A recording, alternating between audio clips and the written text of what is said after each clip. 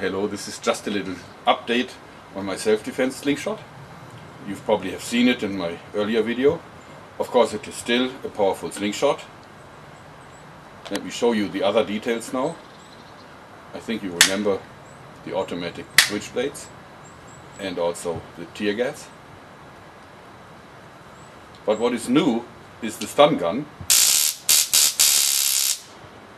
and also the tactical light, which I can turn on. This is really for blinding people, like this. It's really so bright that even in daylight you can't look into it. And it's still a functional slingshot. Let's shoot.